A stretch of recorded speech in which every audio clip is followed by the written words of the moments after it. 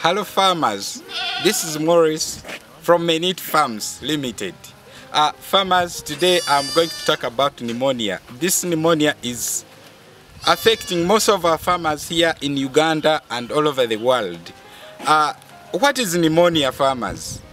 Pneumonia is the inflammation of the lungs. And what is this inflammation? How is it coming all about? Inflammation, the lungs have got the bronchioles, what you call the airways, majorly the large ones. When these ones swell or inflame, it causes pneumonia. And the inflammation is due to several factors. There are majorly two agents, the infectious agents.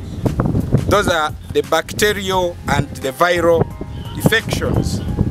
Then the non-infectious agents, majorly these ones are attributed to improper administration of liquid drugs, when maybe you are administering milk to the goats, and these drugs, when they move directly to the lungs, they cause that swelling of the bronchioles, and eventually the goat will have pneumonia.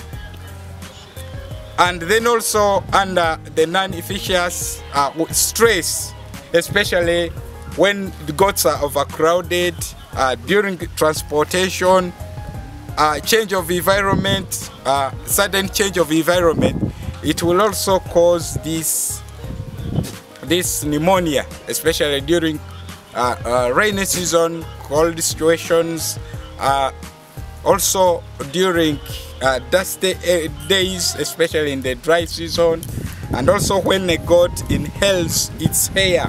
So all about for the non-infectious infections that is causing pneumonia, we need proper management. For the kids, those ones that use bottle feeding of milk, you need to administer with care, such that milk shouldn't escape to the windpipe and directly to the lungs. And also when you are administering drugs. And how do you know that? How can you tell that your goat is having pneumonia? First of all, when the goat starts to cough, when the goat is coughing, just know that it is having pneumonia. The nasal and ocular discharge, that is the discharge from the eyes.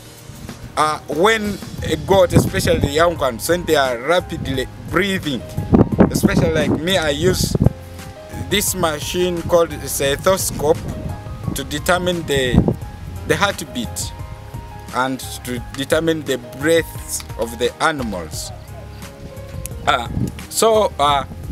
Another issue, they diurate. They diurate because these infections affect the intestine, the internal organs, and the whole process inside. The digestion system is affected, and the goats, you'll find that most of the goats have, especially the young ones, the kids, they have diarrhea, and the fecal matter is stuck on the tail and on their outlets, the anus. Then they become weak. They will fail to walk. And farmers, now, today, to avoid this, to prevent ammonia, you need to understand the factors, especially if the goats are coughing. You need to know whether you dewormed, because coughing is as a result, sometimes it is as a result of lung worms. When the worms affect the lungs, of course there will be inflammation, and at the end of it, the goat will start coughing and bringing out the discharge. So you need to deworm. Use a broad spectrum of a dewormer. Secondly, If you know that you didn't deworm, you deworm. And if you see the management around your farm, ensure general cleanliness and hygiene. Avoid the dampness that will cause ammonia. Another thing, avoid overcrowding. Stock, have a nice pen for these goats, which is well ventilated, which is spacious for them to stay in with ease without being overcrowded.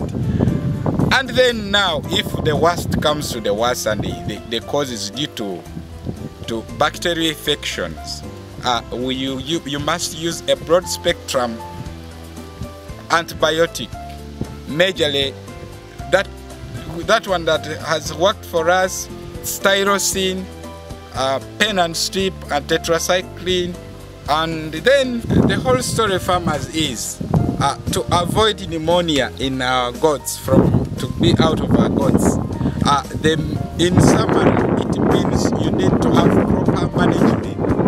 You need to ensure biosecurity to avoid all these. Make sure that you deworm, and make sure that you ensure that your goats are in a proper environment that is not dumpy. So all this comes to management. I thank you, dear farmers. Thank you for watching. For more educative videos, don't hesitate to subscribe to our YouTube channel, and then come to our other farms here in Uganda. I thank you.